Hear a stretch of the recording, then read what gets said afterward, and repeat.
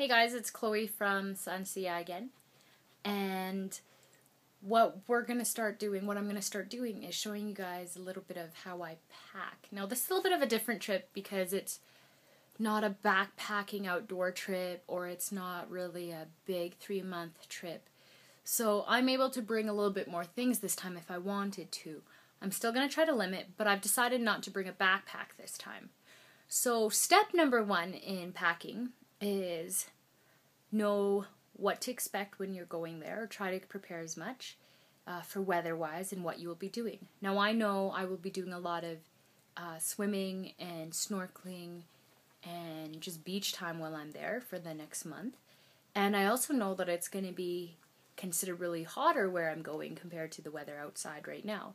So what I always do first is throw everything that I think I need onto a floor and make a pile or anything like that. So this right here is my pile. Now obviously I won't be using that much. I won't be bringing that much. But I always find it's a good way to figure out what you think you need compared to what you will need. So now that I have a pile, what I'm going to do is go through the clothing and sort out what I am going to bring and what I can do without. So this is what I've got set up so far. A lot of stuff, obviously. I don't need all these things. So the way I do my setup is, right beside me is an empty bin. Okay? And usually I keep my summer clothes in one bin, and it's winter outside, so I had to pull out all my summer clothes for this.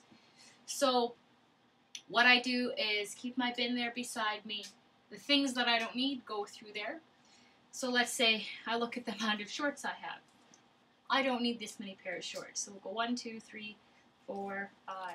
5 pairs of shorts, 1 pair of pants of the long capri shorts. 1, 2, 3, 4, 5, 6 pairs of the little ones. I don't need that many. So we'll go through this, and I know I can get rid of this because I don't really need that. These I know I'd like to bring. These, I'll be honest, I'd like to bring them, but they're a little tight. And who knows what's going to happen on the trip. So let's just toss that too.